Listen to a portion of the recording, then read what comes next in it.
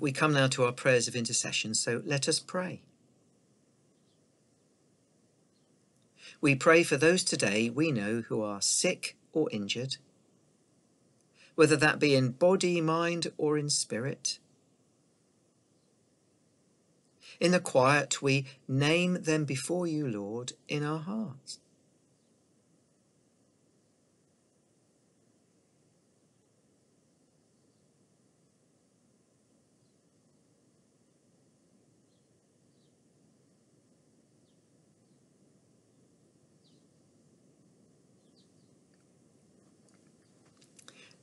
O Lord, bring strength, comfort, and healing. Lord, speak a word of healing to those we name to you now. Rest your healing hand upon them. In Jesus' name we pray. Amen.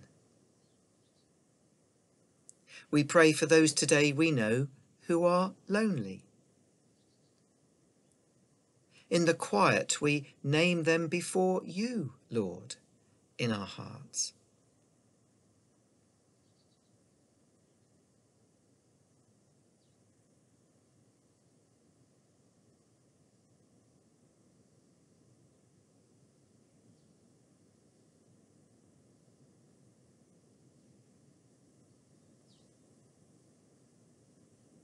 Lord, let these lonely ones, let them hear your voice.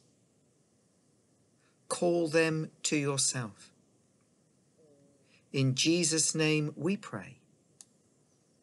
Amen. Lord, we pray for the world. We pray for the war-torn areas of it.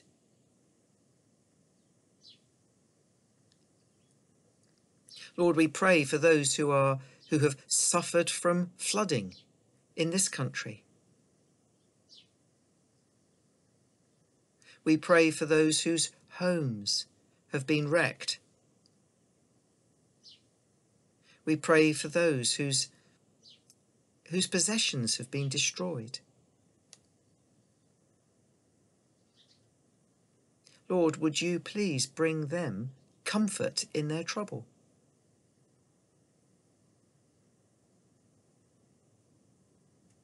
And Lord God, we pray for the spread of the gospel. Bless those who preach, those who teach, those who lead services of worship, all who seek to speak in your name. Lord, would you open a door for our message?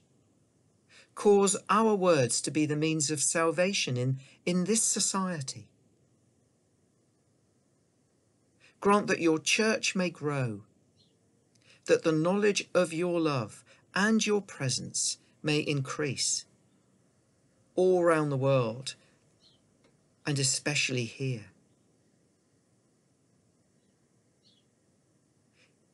And we pray for ourselves. You called us and saved us in order to make us like your Son, our Lord, Jesus Christ.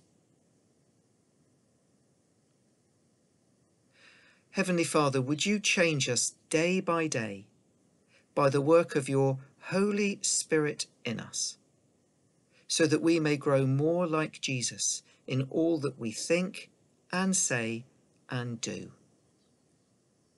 You have called us to be your witnesses. Help us as a church to make Jesus known to others through our words and lives, our prayers and our deeds.